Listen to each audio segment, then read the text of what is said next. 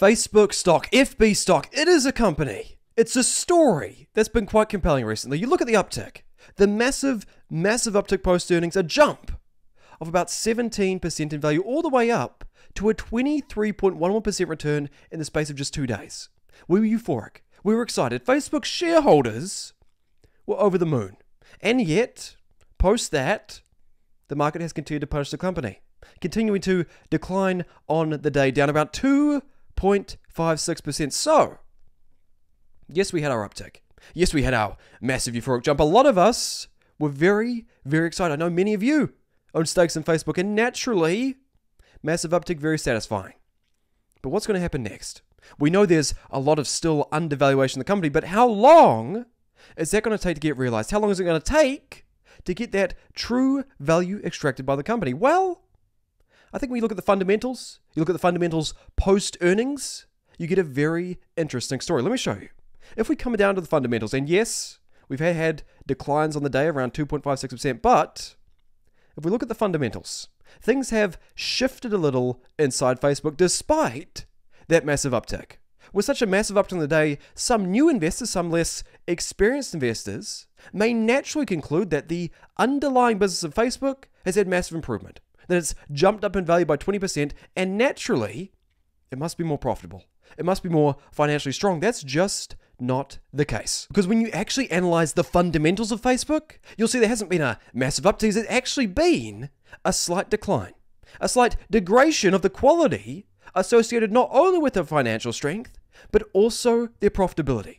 If we come down here, we have a look. That cash to debt ratio, the measure of how much cash they have on hand relative to their debt, is actually declined. A cash to debt ratio formerly of around 3.56, now only 3.12.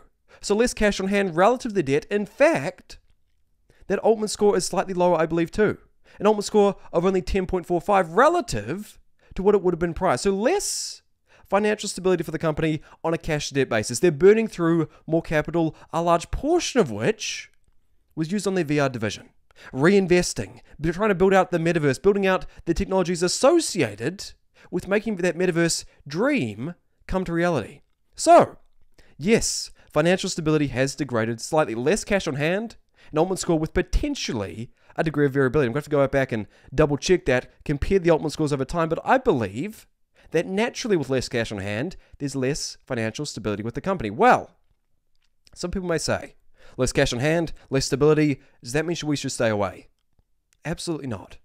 In a business that's in a cycle such as Facebook, a business that finds itself in what is likely a difficult period going forward over the next 2-3 years as they continually try to reinvest, as they continue to try to build out not only the metaverse, but also make transitions within their underlying business model, of course there's going to be struggles. Of course there's going to be degradation of their underlying financial strength over time. Of course that's going to happen. We've seen it with business in the past. We will see it again. This is not indicative of a degradation of underlying quality, but instead, rather following a pathway to further growth going forward. Less cash on hand because they are reinvesting. Less cash on hand because they're making strides toward long-term capital allocation. As you as a shareholder, us as investors in this company, that only stands to benefit us. So in relation to the cash on hand, not too concerned at all. Absolutely fine. What I am somewhat concerned about is the net margins, the underlying profitability of this company, because that has continued to see declines. Net margins at present of 31.2%.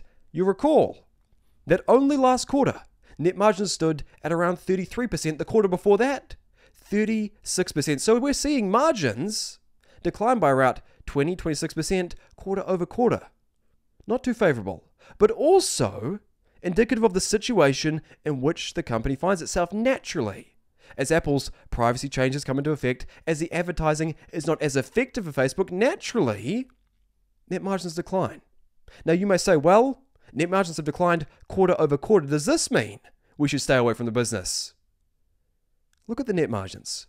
Present net margins of 31.2%. Historically, yes, they are somewhat lower than what the company has historically achieved. Historically, the height of their margins was around 39%.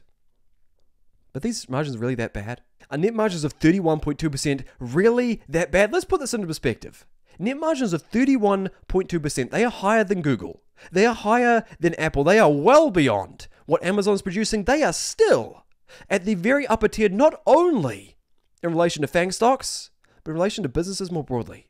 Net margins of 31.2% still means that for every dollar of revenue that comes into their business, they retain about 31% of that as pure profit. Still, an immense degree of profitability. Still, a very attractive business on a profitability basis. So, yes, we have seen declines in terms of cash on hand. Yes, we have seen declines in terms of net margins. But do we really not expect this?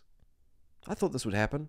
I thought we'd see slight declines in terms of the underlying quality of the business naturally as these headwinds continue to prevail.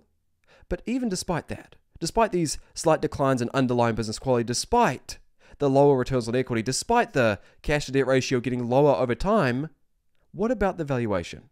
Yes, we may be seeing slight declines in the underlying quality of the business, but we know that they beat earnings expectations. They beat earning expectations on the earnings call. So, how does that affect the valuation at present? Let me show you. Current PE ratio still sits around 15.16. Forward PE of 13.55, which is fairly appealing. You can see there's more of a differential between the current PE and the forward PE, indicating that investors, the market more broadly, have become a bit more optimistic about the growth that can perpetuate for this company going forward. So, let's see how much growth has been taking place. We know that growth has been slowing down, but we also know that they beat expectations in the last call. So how does that affect the growth rates of the company? How does it affect the underlying valuation? Well, if we come down here, we can still see over the past decade, growth for Facebook has been absolutely exceptional. A 68.5% growth rate over the past 10 years. A 5-year growth rate still of 27.8%. And yes, the 1-year growth rate is lower, but still a fairly admirable growth rate at 13.1%. Of course, taking into account those Apple privacy changes. 13.1%, yes, fairly low. Think about last quarter, it was sitting around 36.1%. So that is a significant decline, but was it really unexpected? Management provided guidance in the prior earnings call of around 3 to 11%. So 13% growth at present, not too bad. Revenue growth is still sitting around 29.9%, operating growth of 17.7, EBITDA 17.3, and free cash flow. Free cash flow is still killing it, a highly free cash flow creative business model with a growth rate of 68.9%. So, yes, the growth rates have declined on a earnings per share basis. Yes, these growth rates, operating income, EBITDA, they have slowed down somewhat. But how does that affect the valuation?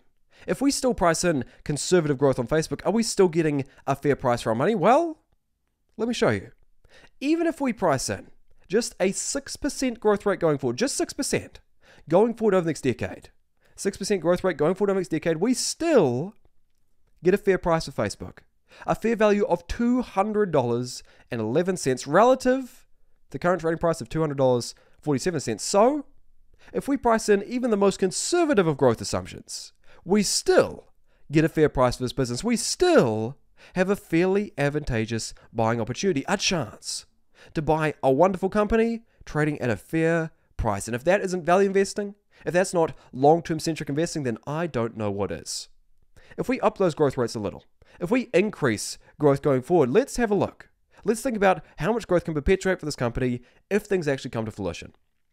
If the metaverse, if Meta succeeds in building out their metaverse, playing a major role in that metaversal economy, in addition to improving their underlying business, adapting to the changes made by Apple in terms of privacy, what if that all happens? Well, if that all comes to fruition, I don't think something like a 15% growth rate would be completely unreasonable. I think, in fact, that if the metaverse comes to fruition, 15% would be fairly conservative. So if we price that in, 15% growth rate going forward over the next decade, look at that price target.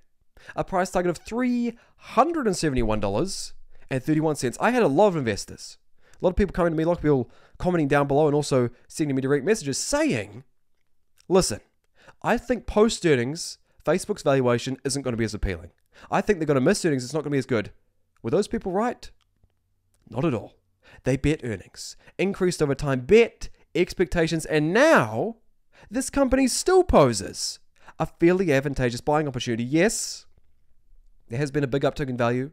We're no longer paying the $180, $170 we could have been paying a few days ago, but even at this $200 price, even with this higher price point, this is still a company yielding massive upside potential.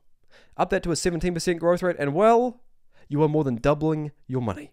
With a 17% growth rate going for the next decade, more than double your capital. That is the type of opportunity that's present. That is what I've been saying about Facebook for months on end. Yes, there is degrading quality in the underlying business. We're naturally going to see that in the short term. We'll likely continue to see net margin declines. I can imagine net margins falling all the way down to around 27, 29%. I can see that happening. I can even see cash on hand being burnt up a bit more as they invest more aggressively in the metaverse, but this does not concern me at all. They still have massive amounts of cash on hand. They still have an immensely high degree of profitability relative not only to competitors, but relative to businesses more broadly. Facebook is still an advantageous buy. Facebook is still a high quality, firmly entrenched business. For me, even at this higher price, still absolutely a buy. Of course, conduct your own research first, look into the business yourself before you make any decisions. But if you enjoyed this video, hope you learned something more about Facebook as a company, then please drop us a like down below, hit subscribe if you haven't already. If there's a company or a topic you want me to talk about in the next video, then please just comment down below. Would love to hear your thoughts. But until then, thank you. I'll see you in the next one.